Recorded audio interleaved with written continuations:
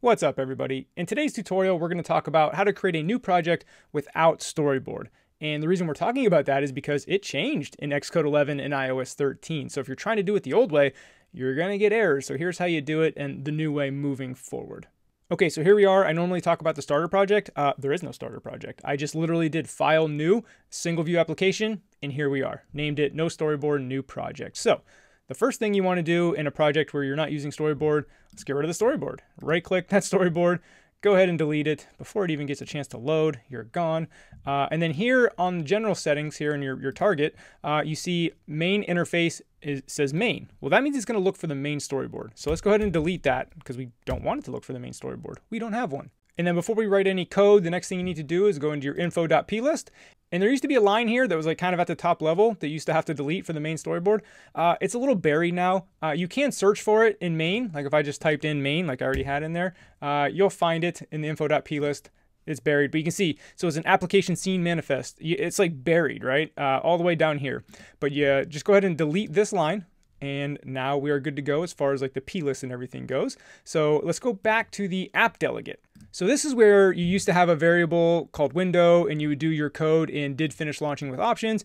And that's like the old way to do it. But you'll notice that app delegate is pretty short. It used to be long. Like where's all the did enter background, will enter foreground, like all that stuff. That's not here anymore. So app delegate is relatively short. That has all been moved to the SceneDelegate, and this is what's new in iOS 13 and Xcode 11. So here you have the SceneDelegate, which now has a UI scene. And so it used to be the window was like the kind of top UI object. Well, now the UI scene is kind of the top UI object, and we add our window to that UI scene. So that's why we're doing it here in the SceneDelegate. And we're going to do that in this new function called will connect to the session here. This is kind of where the magic happens. So let's start writing our code, and a lot of this will look familiar if you've done this before, but there is a little bit of a difference.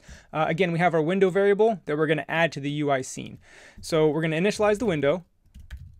So that equals a UI window, and let's get our autocomplete initializer. We're going to add a frame to it.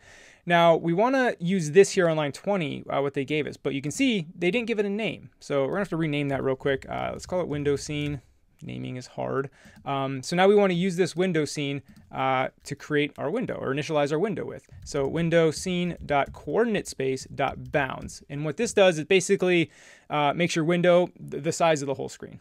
And now every window has a window scene. So window scene, again, naming equals window scene. There we go. So from here on out, it's the same code as it used to be. So every window also has a root view controller.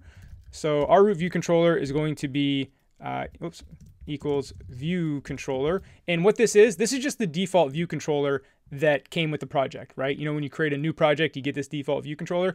So if you have your own custom view controller, a Sean Allen view controller or whatever, that's what you would put here. Or if you had like a UI tab bar or a navigation controller that held your initial view controller, that's what you would put here. And you would have to do a little bit of different code, but just know that you can't just put the first view controller if you're using a tab bar or a navigation controller. And then you do kind of what makes it all possible, not window scene, window.make key and visible. So that is the code to get this going. Now you can kind of configure the root view controller a little bit here. I actually want to go ahead and do it in the view controller. I don't know, just preference. But if we do view.background color equals dot blue, typing around your mic is always tough. So now if I go ahead and run the project, we should see a blue view controller here on the iPhone 11 Pro Max, just announced. And there you go, blue view controller. We have no storyboard in this project. Again, to recap in the SceneDelegate. So here we have our window, and now the top level UI object is the UI scene, and we're adding our window to that scene, setting the root view controller to whatever view controller. Again, it could be a tab bar, it could be a navigation controller, whatever. And then make key invisible to go ahead and, get everything up and running. So that's going to do it for today's tutorial. Hope that was helpful. If you like what I'm doing here, consider subscribing. I put out videos all the time. We'll see you in the next one.